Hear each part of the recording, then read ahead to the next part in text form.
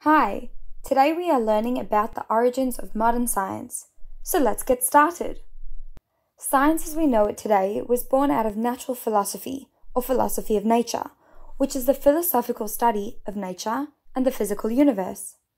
Science had its roots in ancient Egyptian and Greek philosophies, and its evolution to its current form can be marked by major social transformations, such as the Renaissance and the Industrial Revolution in Europe.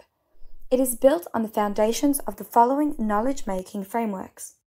Empiricism was founded by Francis Bacon, who lived from 1561 to 1626. Empiricism is the foundation of the scientific method.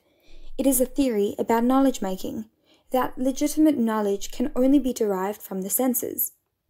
Knowledge is made by testing and refining hypotheses, by observing, measuring, and experimenting.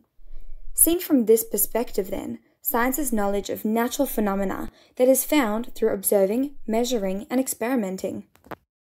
Positivism was conceptualized by Auguste Comte, who lived from 1798 to 1857. Positivism is a knowledge-making framework that places data at its center. It invalidates intuition, rationalism, theological and metaphysical knowledge, that there is one defined reality which is fixed, measurable, and observable. Seen in this light, science is about testing and expanding theory. Neopositivism was forwarded by the Vienna School in early 20th century.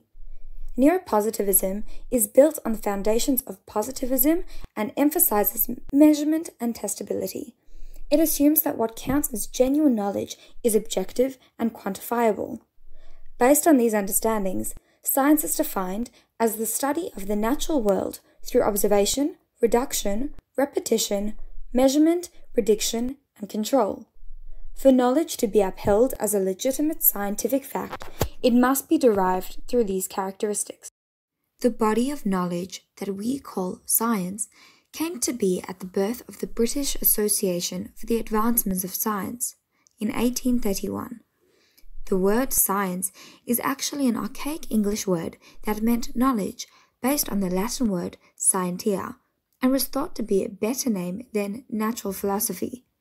The BAAS was a model for the American Society of Geologists and Naturalists, and in 1848 the society established the American Association for the Advancement of Science. As a consequence of this evolution, modern science is associated with Western thinking. This Eurocentric knowledge system has over time come to be accepted as universal. And so, that was the origins of modern science.